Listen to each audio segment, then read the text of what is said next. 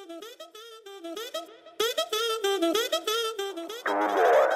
makes you happy? Be yourself, be positive. Just another mindset. Hello, friends, and welcome to a new episode of the Just Another Mindset podcast. We need a paradigm shift if it comes to our economic and social systems. Let us drive this change together. The Just Another Mindset podcast shares inspiration and tangible techniques on how to create seismic shifts in an outdated system, collectively and for individuals alike. My name is Ismael, and each week I bring to you a relevant conversation, message, or theme that will not only entertain you, but help you to change towards a more meaningful and satisfying life. Get encouraged by listening to successful thought leaders, inspiring individuals, and impressive changemakers. Change from within will last and create positive results for all of us. Let us get inspired and embrace collective changes for the better. Kate Handley is the executive director of the Biodiversity Law Center, a non-profit law clinic whose vision is flourishing indigenous species and ecosystems that support sustainable livelihoods in Southern Africa. In this episode, we talk about environmental law and justice. Kate shares which role nature plays in her life and why it is so crucial to fight for our declining biodiversity. You will learn about the interdependencies of nature with basically everything, and we elaborate on particular cases that are made for planet Earth. We discuss ways on how to reconnect business with nature and what power law has in regard to creating massive changes. Finally, we discuss the role of being a consumer and citizen and how you can influence biodiversity loss. Wonderful. And with that, Kate, a warm welcome to the Just Another Mindset podcast. And my first question for you today is, how do you feel and what is on your mind? That is a loaded question today. It's been a day of a lot of things happening, but I am feeling generally positive and excited to be contributing to your podcast, having listened to a few of your previous podcasts and really enjoying the content. I'm really grateful to be here. Yeah. Thank you very much for that, Kate. And yeah, I thought it makes sense that we give a little bit of a context for our audience in order to introduce that. I would be very interested, Kate, what role does nature play in your life? Nature has a significant role in my life. I would say that it shapes not only who I am in my personal life, but certainly who I am in my professional life. It's something that I've actually only come to later in life as well. When I was growing up, I was aware of the natural world, but I grew up in a big city, Johannesburg, and my family wasn't exactly outdoorsy or nature-oriented. So besides the garden at home, there weren't many opportunities to go hiking or camping or exploring the great outdoors. But this is something I, as I say, discovered when I got to university, and specifically in 2011 when I took a year off and traveled South America, accessing some of the most staggeringly beautiful landscapes and mountains and deserts, and just, I think, a passion that had been there all along ignited. And so, I mean, just to fast forward to today, nature is a huge part of my life. I work as an environmental attorney, which I'm sure we'll get into in this podcast.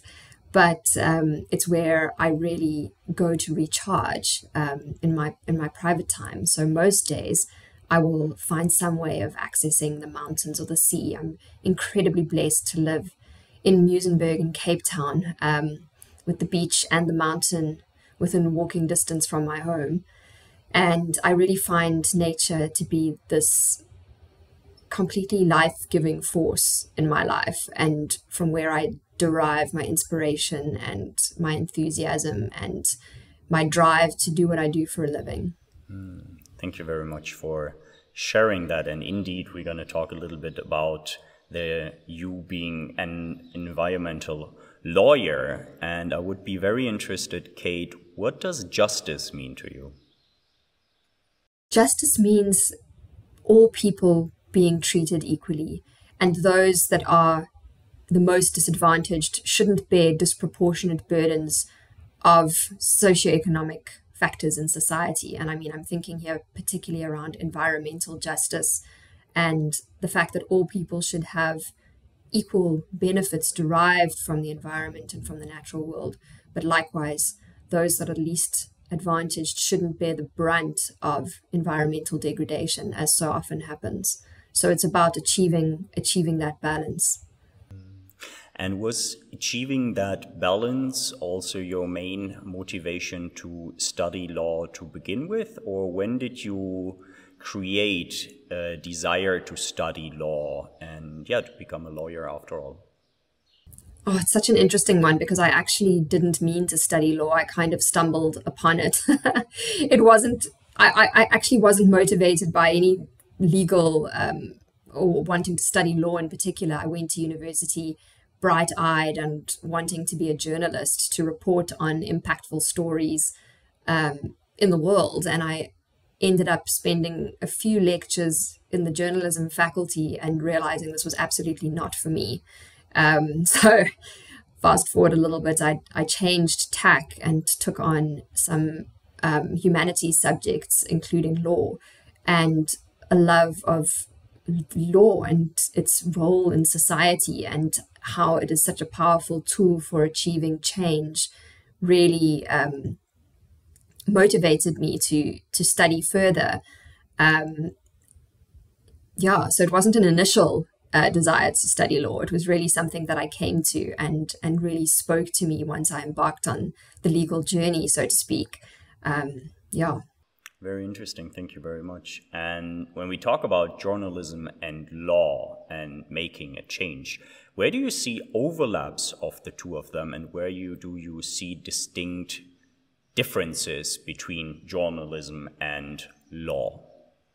I think that they're mutually reinforcing in many ways, particularly when you're working in the public interest sector, and a lot of the work that you do, or a lot of the work that public interest attorneys do, is to a large extent dependent on the campaigns that surround that work. I mean, a lot of activism really gets its voice through journalism, through media pieces, and through journalists who are willing to engage with topical subjects like law reform and like social and environmental justice.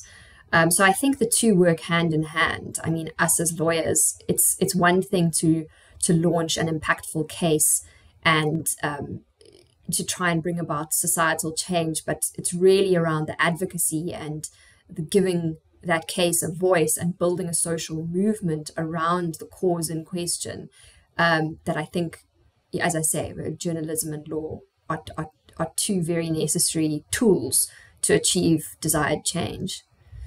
Kate, you're the co-founder and the executive director at the Biodiversity Law Center, which is based, as you said, in Cape Town. And I would like to read the purpose of the company to our audience, and it reads the following.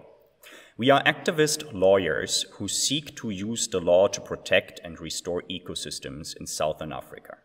By partnering with communities and other civil society organizations, we provide legal advice and support in order to achieve our vision of flourishing indigenous species and ecosystems that support sustainable livelihoods in Southern Africa. And my first question on that, Kate, is what is it that made you pivot from a career in a private practice towards becoming an environmental lawyer? To sort of refine that a little bit, I was an environmental lawyer in private practice, and I am still one. It was really just the means of practicing law that I wanted to change. I've always had a passion for biodiversity, but I did find that working in the private sector, your capacity to take on or to have discretion over the work that you take on is a little bit limited by the fact that you're essentially driven by work that pays legal fees and covers the firm's running costs. So it was really in pursuit of my passion for biodiversity and an opportunity that came along to establish a Biodiversity Law Center that I pivoted into this particular field of work. And how has the motivation changed, or how are you now more capable, more eligible to choose your cases, to select your cases, if you talk to that? How to I don't want to give you a huge long answer because I could go really down a rabbit warren in this one.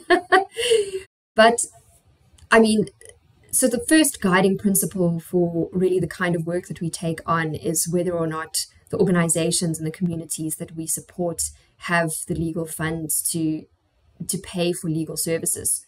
If they do, then that's not work that we can really take on, because the whole point of the Biodiversity Law Center is to provide that legal support to non-profit organizations and community-based organizations that wouldn't otherwise be able to afford legal fees. And there is no other law clinic operating in Southern Africa that is able to provide services to the conservation sector and to communities wanting to protect their biodiversity for free. So the centre's strategy is largely informed by ecological considerations and considerations of communities that operate in particular ecosystems, as well as other stakeholders. So, I mean, the center is incredibly new. We've only been around for a year. The new board was appointed in April last year, and I was appointed as executive director. And it's really only since then that we've been up and running. But one of the main strategies, which I'm busy working on at the moment, is identifying strategic focus areas for the center's work. And this really involves finding that nexus between science and law, where we identify ecosystems or key environments, ecosystems based on key biodiversity areas, and look at the levels of species endemism within those areas and what the threats are, who the existing stakeholders in that particular area are, and whether law is the appropriate tool to address threats and to take advantage of opportunities to promote flourishing indigenous ecosystems and species. So it's really the development of the strategy that informs the work that the center is able to take on, which makes it so unique.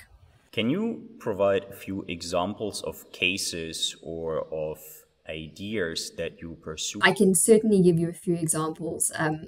I mean, the center primarily is a legal support center. So I'm currently working with a handful of NGOs providing advice around endangered seabird species in Southern Africa, and just some advice on possible legal interventions to deal with plummeting populations of these species and the various drivers of biodiversity loss affecting these species. I'm also involved with another organization seeking to protect a Ramsar wetland on the west coast of South Africa, which is under significant pressure from over-abstraction and degradation within the greater catchment. And it's impacting not only the ecological functioning of the wetland, but also the socioeconomic benefits that are derived by communities living in proximity to this particular site. So those are just the two of the projects that I'm currently working on. We are a very small team, and by very small, I mean I am the only employee at this point. So definitely looking to expand within the coming year, and the more people we have on board, the more work we're able to do. So I'm really looking forward to having a new recruit join, which is going to happen imminently, because I think that's going to really expand our capacity to do impactful work in line with the center's vision and strategy.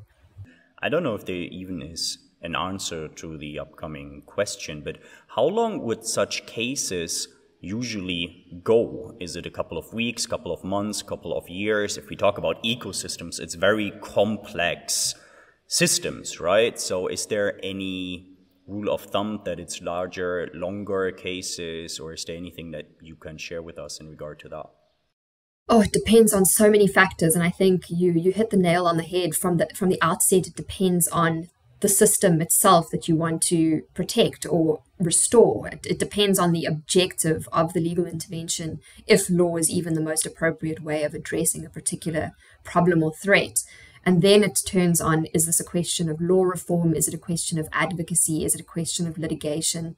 What is the legal tool that you want to actually employ in order to bring about the desired change? Because, I mean, a court case can take many years. There's multiple stages from High Court to Supreme Court to Constitutional Court if the issue requires that.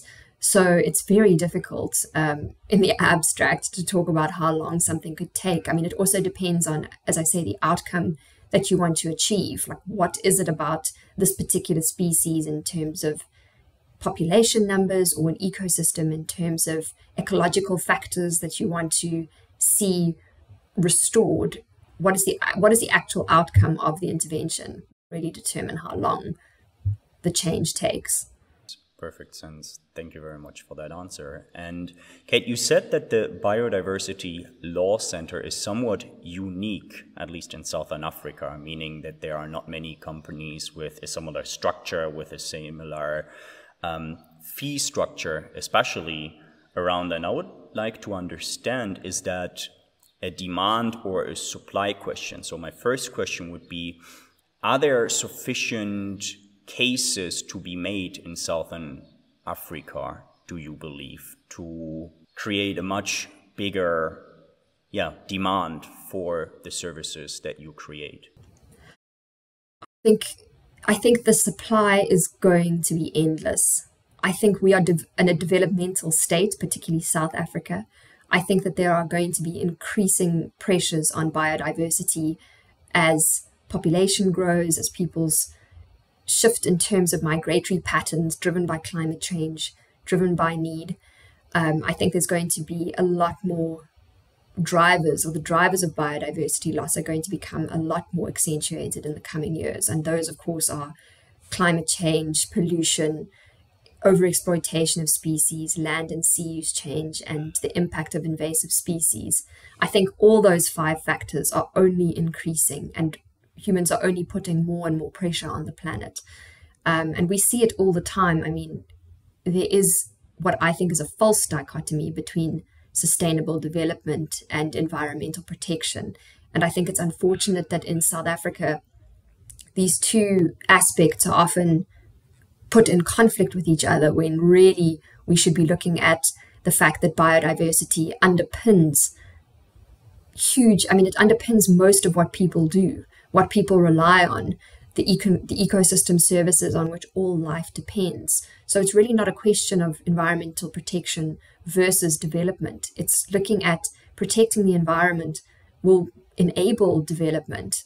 And I think that's something that's often lost sight of. So I think that, as I said, there's going to be, and there is, increasing pressure on natural systems in Southern Africa. And I don't think there will be any shortage of supply of cases that need to be taken on. How much of a niche is it to be an environmentalist lawyer or an activist lawyer at this point in time in Southern Africa? Still quite niche, but I think with the growing climate crisis and growing recognition of the biodiversity crisis as well, that there is definitely an increased interest in the field. And I've certainly seen over the number of years that I've been in practice a growing number of not only environmental lawyers in the field, but also environmental organizations. So there are other activist lawyers working in the space, and increasingly we're seeing the rise of more issues that are intersectional. For example, big exploration for oil and gas off the coast of South Africa, both in the Cape and off the eastern provinces coastline. There's increased exploitation or desire to exploit oil, for example, oil and gas reserves off the South African coastline. And these kinds of cases are being picked up by activists that are not strictly or haven't historically been involved in environmental cases, but because of the impact on ocean biodiversity that exploration might result in, increasingly lawyers who haven't traditionally been environmental lawyers per se are entering the fray on environmental issues because of the way they intersect with issues related to community livelihoods, to cultural heritage and to climate change. And I suppose, and that's an assumption, but because they also feel the pressing urge to do something about it, right? So they may also pivot or at least focus on particular cases. And just out of curiosity, Kate, is becoming an environmental lawyer something that you can study? Do you put your focus there? I'm asking because in business, yes, you can not by now study sustainability, you can study more ecosystem, biodiversity, business. What those studies really are is a different conversation. But how is the education system in Southern Africa, or maybe even globally, in regard to that? Well, I think generally it's a common trajectory. You go and study a law degree and then specialize at master's level in environmental law. And I think there are many universities all over the world which offer fantastic master's programs. So yes, it's definitely something that you can specialize in after obtaining a general law degree. We've talked about biodiversity quite a bit already, and you wrote an article, and it's called "Biodiversity is Declining at an Unprecedented Rate, and Business Needs to Care." And the article is from December 2022, and I would like to read a paragraph from it. The abundance of monitored wildlife populations around the world has declined by an average of 69% between 1917 and 2018. This is code red for the planet and humanity. The crisis is not just taking place within the confines of the conservation sector, it fundamentally affects business. And my first question on that is, what does the biodiversity decline mean for individuals in South Africa, but also globally? Oh, Ismael, I think that's a really large question. I think the decline in biodiversity affects people on every level, from individual to business. It's just such an enormous problem. I mean, if you think about it, people are dependent on nature for absolutely everything that we rely on. And that's not just food, water, it's also regulating services. So when we talk about biodiversity, I mean, what we're really talking about is all different kinds of life that you find in an area. It's the variety between species, between ecosystems, and even at a genetic level, the biodiversity that you find. And biodiverse ecosystems are naturally more resilient. And I think that the services that we are dependent on, both the goods and services that humanity is dependent on, are derived from having biodiverse ecosystems. And I'm talking provisioning services, the fact that we can get food and crops and timber and clean water from the environment, but also the regulating services like soil production, climate regulation, clean air. These are all things that are fundamental to our everyday lives as individuals. And I mean, I think that it's not something that is important only for individuals. I think there are different levels at which it becomes important, but I think that there's a bit of a dissociation between all these services that we rely on and perhaps the way business conceives of biodiversity, and thinking that they're not actually that dependent because their services or the business, the nature of the business that they're involved in is not strictly dependent on natural ecosystems, or is a little bit removed from direct dependence on those ecosystems. So I've strayed a little bit on your question, but I really think that the loss of biodiversity is important to people because it underpins absolutely everything we do and absolutely everything that we rely on. And how would you argue is the understanding of what you just outlined, this dependence on nature in society, on an individual, but also on a collective level, and also for business? Because yes, you and I probably do agree that we depend on nature for so many things. And the question is, are people aware of the dependence on nature, or is that something that is changing over time? I don't know if you have any thoughts on that. Yeah, I mean, I think that it's definitely something that's growing. And I mean, it also depends on who you ask, because, I mean, if you speak to someone who is a member of who is an indigenous person or member of a local community, I think the answer would be quite different to an investment banker on Wall Street, who is very removed from the natural world. I mean, when we talk about dependencies on nature, we can think about it in terms of the people who live with nature, who have a harmonious coexistence with the natural ecosystem, both in terms of what they derive from nature, as well as the cultural and spiritual ties that they have to their environments. And I think there's growing recognition, certainly globally, of the importance of those relationships, and that we're not seen as distinct from nature, but really we are part of it. And I think, just from a business perspective, I think that there's perhaps less understanding and emphasis on the role of nature in business, particularly if you look at businesses far down the supply chain. As I say, you mentioned financial services, and think about the kind of business that sector involves. It's not, you don't automatically think about nature dependencies because it's, you're working in an office and you're far from any natural ecosystem. But if you start drilling down into the nature of those services and the supply chains, or perhaps the underlying assets and companies that are invested in, and you start looking at what those companies are doing in terms of impacts on biodiversity and the risks, dependencies, and opportunities in that context, then it becomes a lot more real. And certainly business should be paying a lot more attention to the risks and impacts of biodiversity, or on biodiversity. Is it important then to somewhat reconnect business or business leaders or business people with nature? And if so, how can we do that? I think it is so important, and it's such a difficult question about how it can be done, because, and I think this is where law plays such a fundamental role. And especially, there are movements such as the movements for the rights of nature and earth jurisprudence, which completely reconceptualize the way we think about nature and our role in it.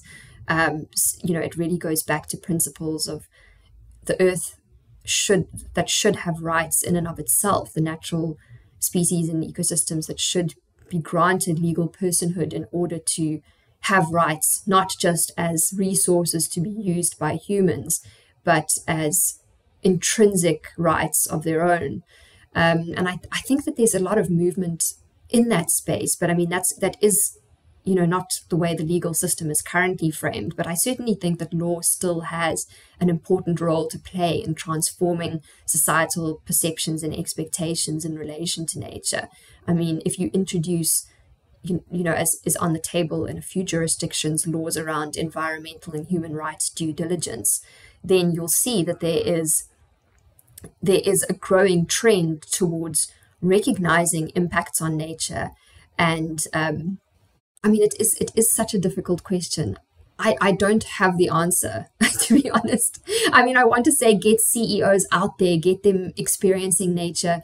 Okay, that's what I was actually getting to with the human rights and environmental due diligence stuff, because I think if you do conduct those inquiries and you actually look at how your operations affect biodiversity at all levels of the supply chain, I think it gives a much greater picture of your relationship to biodiversity as an organization, not just as something quite removed from it and from the natural world. So I think that there is going to be a growing awareness among business and among industry around dependencies and impacts on biodiversity. How does that affect individuals working within those businesses? I mean, ideally, one would want to see a shift away from just seeing protection of biodiversity as a way to sort of improve the bottom line. It would be great if people could actually transform the way they think about nature and think about it more in terms of the part of the ecosystem that we play, rather than just our need for the ecosystems to be extracted and exploited for human benefit. So basically what I hear is one way would be to make the impact of one's business activities on the biodiversity more transparent, so that people would supposedly take different decisions. And probably that also links back to what we discussed very early in this conversation with journalism and law. So once it becomes transparent and company A or company B or company C does not change something, or individual leader does not change something, journalists and activists can pick that up because they actually have the clear-cut data. Is that something that you're advocating for? Absolutely. I think the information that we have will enable interested parties to hold companies to account. And like I say, ideally, you want everyone in the world to have their thinking shifted to a reconceptualization of the relationship with nature. But at the very least, if we're talking about the bottom line and we're talking about looking at environmental impacts and dependencies and what impacts businesses actually have, I do think that having increased information and increased scrutiny of business practices will go a long way in improving our relationship with nature. I mean, you can't fix what you don't know, essentially. So it's really through having due diligence procedures. And I mean, we've just seen at the end of 2022 at the Convention on Biological Diversity's Conference of the Parties, which was hosted in Montreal, the Global Biodiversity Framework came about, which is a fantastic document with 23 targets that are aimed to address biodiversity loss globally. And I mean, one of the targets is for contracting parties to take legal action or take legal and administrative policy measures to encourage and enable business to regularly report on and monitor their impacts, dependencies, risks, and opportunities in relation to biodiversity.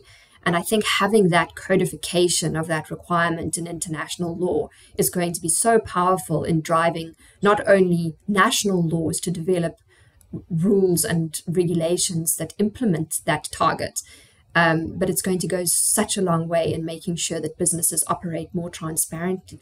And I mean, the minute you have information, you can act. Activists can act. You can do something with it. And I mean, we've seen just in the climate space, with the recent court action being brought by Client Earth in relation to Shell, where directors are being held personally liable under company law in the UK for failure to implement proper climate change risk management measures. And I mean, it's the first case of its kind, and it's very far-reaching. And there's nothing to say that in the biodiversity space, something similar couldn't come about. So once you have the information about the impacts that companies are having, and I'm talking about also managing biodiversity risk, because it's not just about the physical risks in as much as, you know, a company that's directly dependent on nature and ecosystem services no longer has access to them because they've been destroyed. But you're also talking about transition risks, which are risks that come about as regulations change and you shift towards a different economy, as well as reputational risks that can come about if consumers change their behavior and change their way of thinking about biodiversity and a company in question is still implementing unsustainable practices. I mean, all of these are risks that need to be disclosed, and really through greater disclosure, there will, I think, be an upsurgence in legal action around failure to take proper measures to mitigate these risks. And Kate, when you talked, we a little bit earlier mentioned that nature in certain countries is becoming a legal entity. And I would be very interested, I don't know if you want to speak for Southern Africa or if you want to speak for a global trend. Where do you see that movement, and is it going quick? Is it going slow? Are there certain leaders in that spectrum that you would like to highlight? How could that change the structure by which you have levers to play with law in that regard? Oh, I'm definitely not the best person to ask this. I wish my colleague or my former colleague, Cormac Cullinan, and one of the directors of the Biodiversity Law Center was on this call, because he would certainly be able to enlighten you much better than I would. But I think that it's a trend that is certainly gaining more attention globally. It's not something that's mainstreamed yet, although there are organizations such as the Global Alliance for the Rights of Nature that are really bringing this movement to the fore. And I mean, there are jurisdictions where we have seen nature assuming legal rights. For example, the Constitution of Ecuador expressly confers rights on Mother Nature. in and of herself. Whereas if you compare that to the Constitution of South Africa, our environmental right is framed that everyone has the right to an environment that's not harmful to health and well-being. But that's essentially an anthropocentric way of viewing things, because the right is still in relation to people and not nature itself.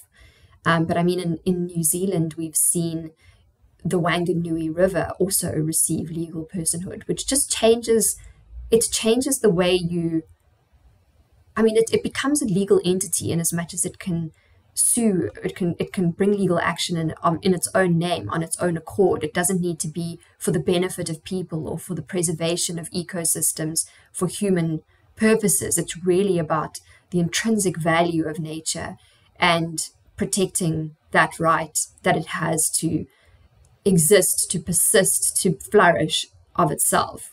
Those are examples on an, let's call it governmental or like on a national level. Are there other examples that come to mind for good or bad behavior in that regard on a company or on a business level that you would like to highlight? I'm not aware of any examples, certainly not from a rights of nature perspective. I don't think it's something, and I mean, I stand corrected, but I don't think there's been any company that's changed their interrelation with a natural environment on the basis of thinking that it has rights and intrinsic rights to exist and persist. I'm not aware of any, no. Okay. Are you hopeful that something like that will be created in the short or midterm? It would be interesting to see how that would play out legally. I mean, it would involve a company affording a degree of respect to nature and, you know, rights of nature in and of itself, and not in relation to individual people. So I mean, I think that we're quite a long, if I understand correctly, I think we're quite a long way from that. And I suppose I know the answer to the question already a little bit because we talked about that, but do you think the driving factor would be from within businesses to change something, or would it be really from law and from creating new policies in order to drive that change towards, a more ecocentric or ecosystem including perspective and way of, conducting business? It's so interesting, Ismael, because I really think this goes to the heart of the power of law and legal principles, because I think law it's an interesting creature. It's both responsive to societal change as well as a driver of societal change. And those two sometimes push and pull against each other. I mean, if just thinking about societal change that has driven progression in the LGBTQI space and recognition of rights of persons who identify other than heterosexual. I mean, it's the law that actually responded to societal change that pushed the law in that direction. And then it kind of takes on a life of its own, where the law now mandates behavior in a particular way. Like you have these far-reaching constitutional rights to equality, which are the product of societal change. So I think in the case of the rights of nature and a more ecocentric approach, there is a groundswell of recognition that what we need is transformative change. I mean, to a large extent, the current legal systems aren't actually working. I mean, even as someone who operates within the parameters of the law in South Africa, it's not ideal. I mean, biodiversity is still being eroded at an alarming rate. The Intergovernmental Science Policy Platform on Biodiversity and Ecosystem Services, the report they released in 2019 found that at least 1 million species face extinction unless something rapid is done to turn this around. And I think that in light of this biodiversity crisis and the recognition that perhaps the way we're doing things is not actually the best way, and this might be a driver towards a legal system, and it might not be soon, but it's certainly incrementally happening towards a legal system that just affords a different way of thinking about our relationship with nature, and a more ecocentric way, which recognizes the rights of nature.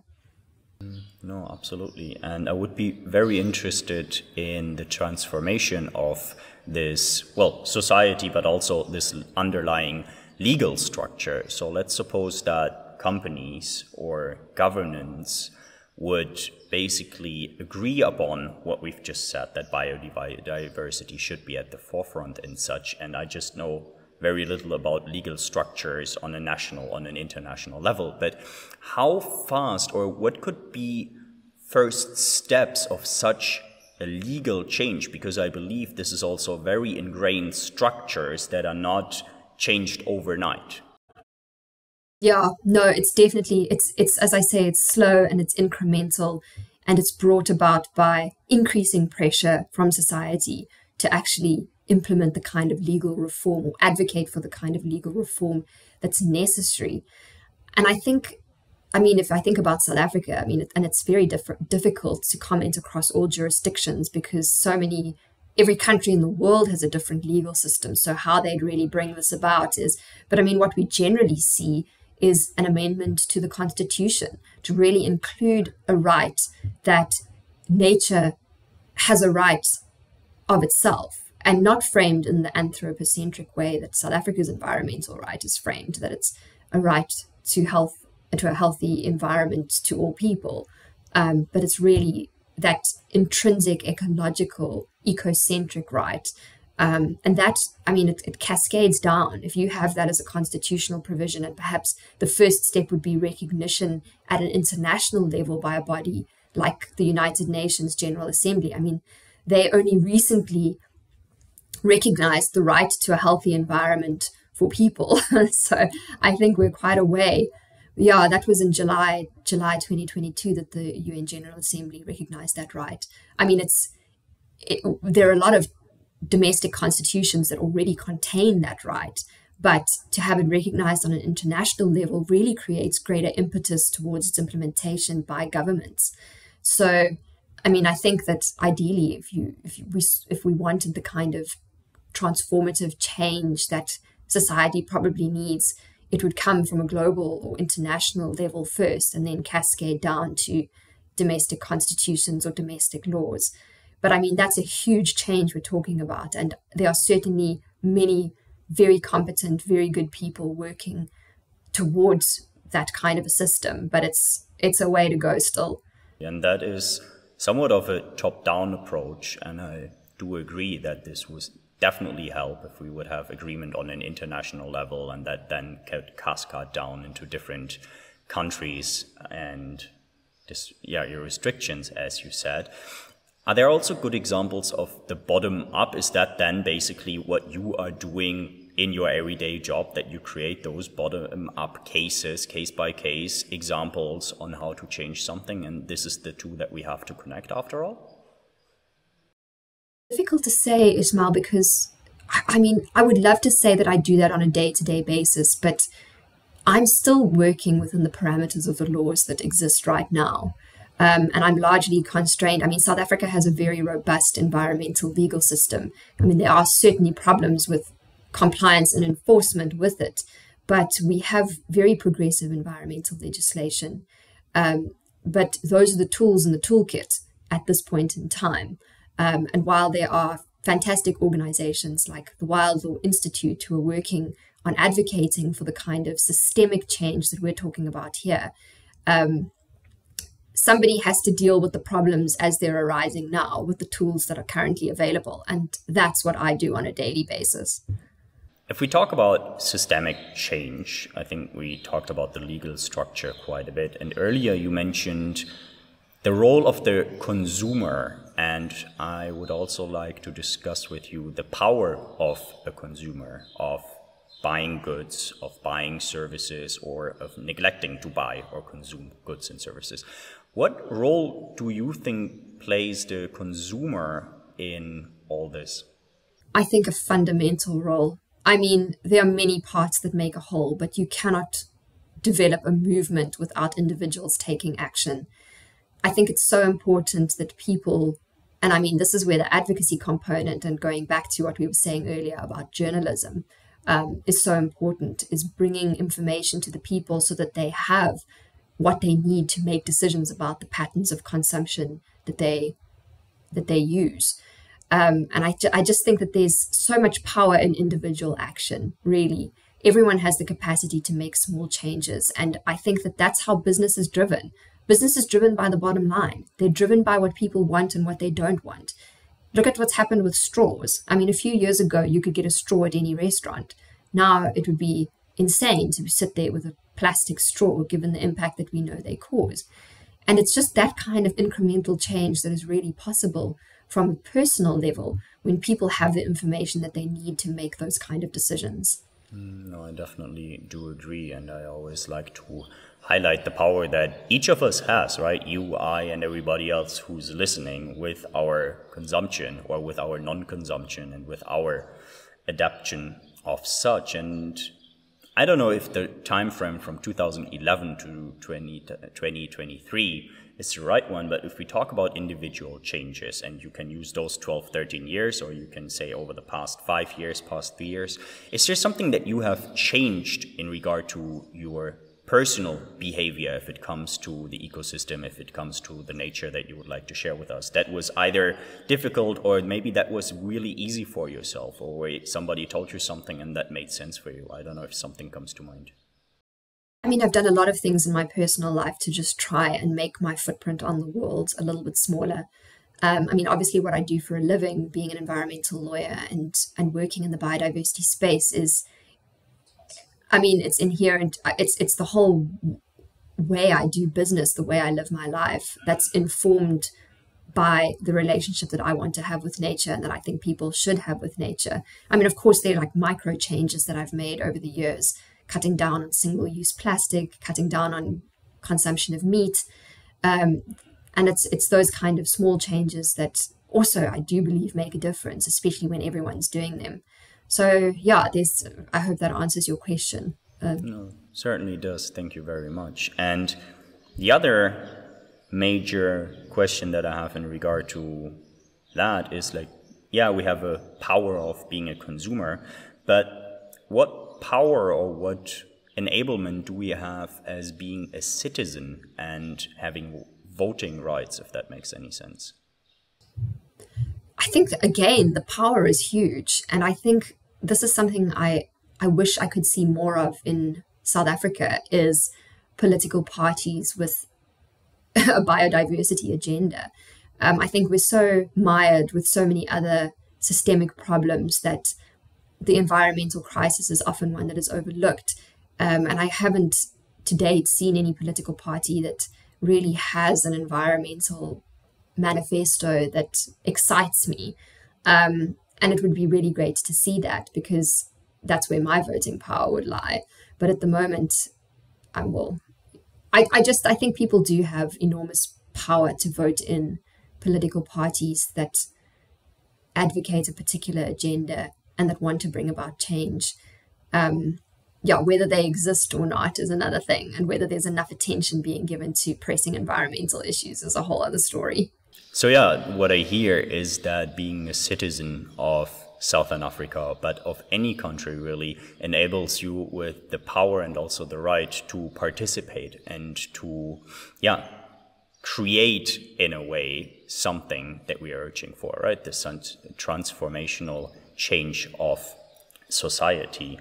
And if we talk about systematic change, and earlier we talked about the dependence on nature for society and for business, what do you think is it that many people maybe do need to understand or do not yet fully understand, connecting the dots? So if we talk about systematic change and the dependence on nature, what are the building blocks that maybe are not so much in the focus, if that makes any sense? One is to sort of summarize the problem. It's that people have become completely disconnected from the natural world. And it's just a whole ideological shift is really necessary to reorient that relationship and bring awareness to the reliance that we were talking about earlier. Because at the moment, I think it's very hard to care about something that you feel is removed from you. It's a lot more it's a lot easier to care about something when it's front of mind, when it's present, and when you're aware of it.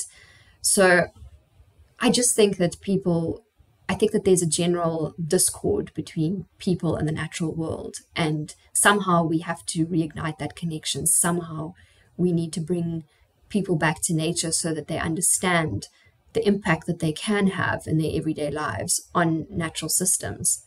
Kate, there are a couple of questions that I ask each and every of my podcast guests, but before we go there, is there any topic or theme that you deem we haven't discussed in good detail today and where you would like to shine a little bit of light? I think that our conversation has covered a broad range of very interesting topics, probably each of which I could speak about for a good hour. But I'm not going to go down that rabbit warren now. I think we've covered everything. Thank you very much. And I believe it's always good to have a reason to come back and to go for such deep dives. But with that, Kate, there are 3 questions. And the first one is, what is it that makes you hopeful? I'm always inspired, especially being in a country where we face a number of political issues, especially corruption of the state, incompetence in certain spheres of government, and failure to deliver on constitutional promises. But there are people working on the ground who bring about the most amazing change.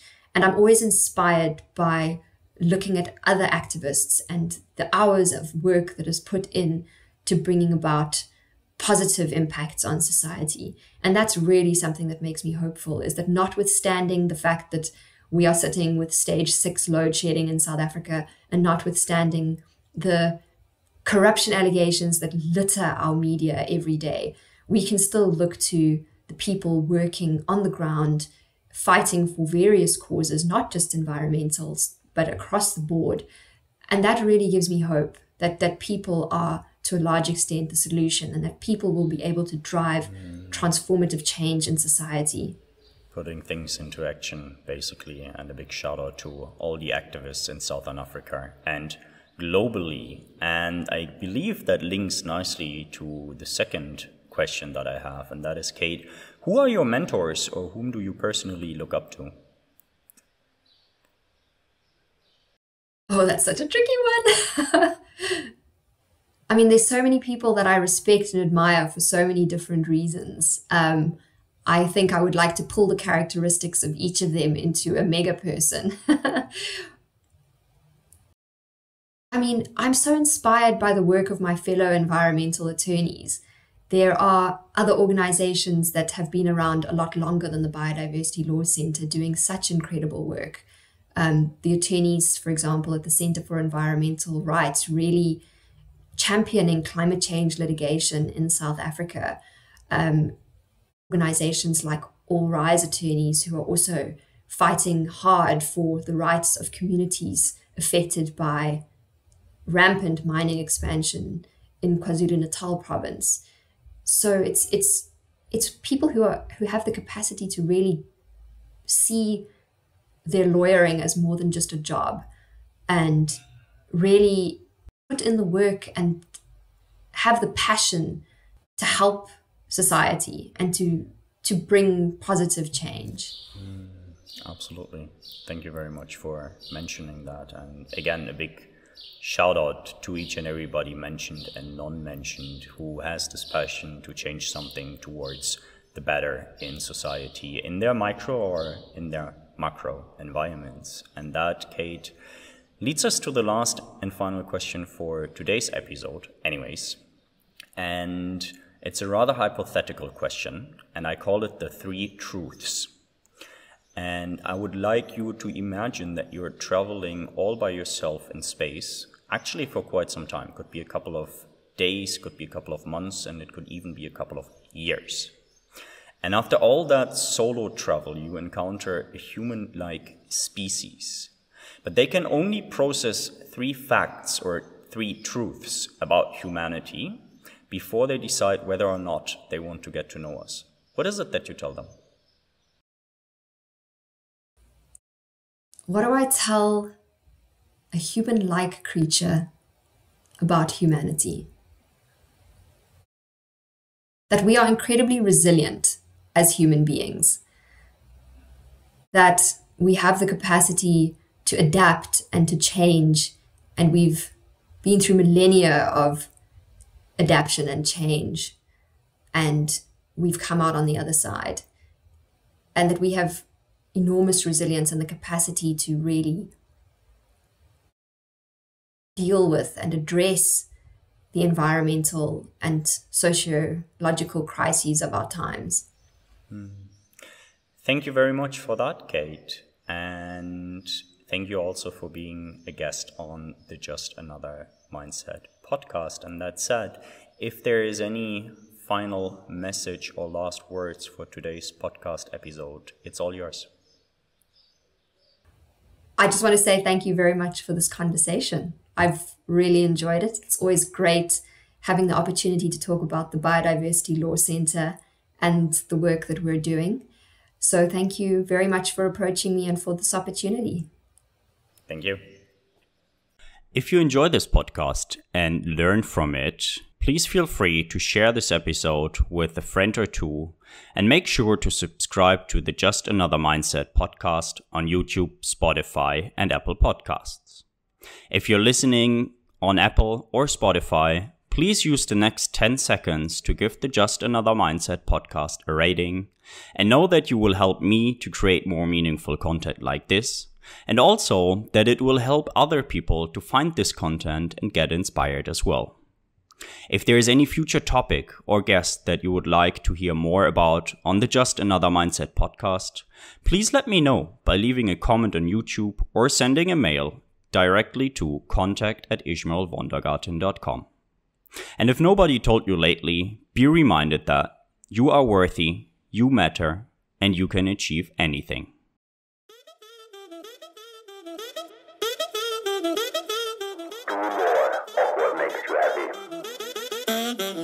Be yourself positive.